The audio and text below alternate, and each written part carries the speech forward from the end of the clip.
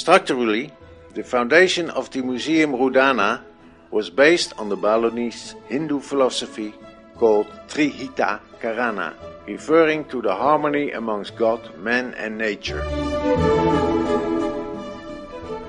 Peran pertama kita mendukung Pak Rudano. Misalnya Pak Rudano punya ide begini untuk membuat museum, untuk maju, itu saya dukung. Jadi saya punya semangat juga berdua.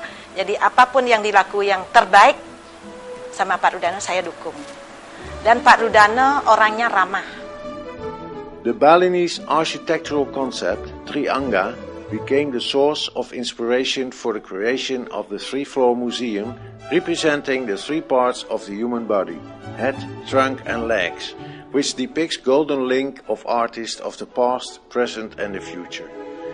Meanwhile, the Trimandala architectural concept represents the layout of the museum structure consisting of the front, middle and the outside areas, which represent the everlasting regeneration of fine art in Bali and Indonesia as a whole.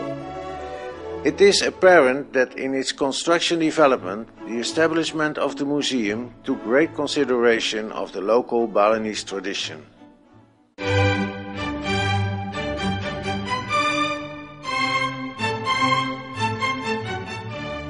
Jadi orangnya jujur, baik, terbuka. Dia tidak pernah ada menyembunyikan dia terbuka sama saya.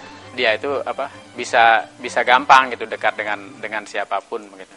Jadi itu hal-hal yang sangat sangat positif gitu. Dimana dengan dia bisa dekat pada siapapun, dia kemungkinan akan mendapatkan sesuatu yang lebih banyak lagi gitu ya. Dalam artian mungkin dia akan mendapatkan kualitas karya yang bagus. Beliau sangat intens sekali tentang perkembangan seni di Indonesia, Pak ya, terutama khususnya di Bali.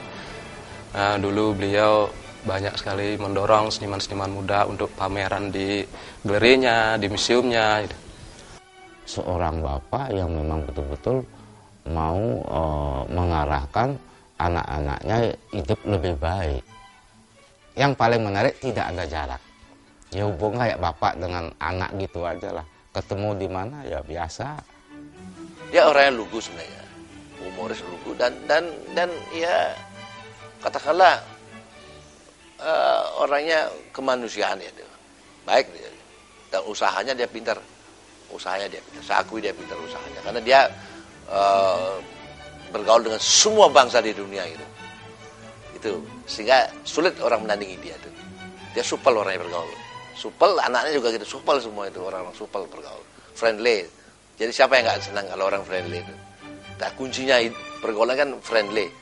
Kunci itu, kunci sukses itu friendly, banyak ketawa. Saya bangga dengan Pak Rudano ini ya itu. Dia ketika dia punya modal, dia tidak berpikir untuk kepentingan bisnis keluarga saja, tapi dia sudah melebar ke wilayah yang lebih bersifat ikut peduli terhadap kesenian itulah dengan mendirikan museum ini.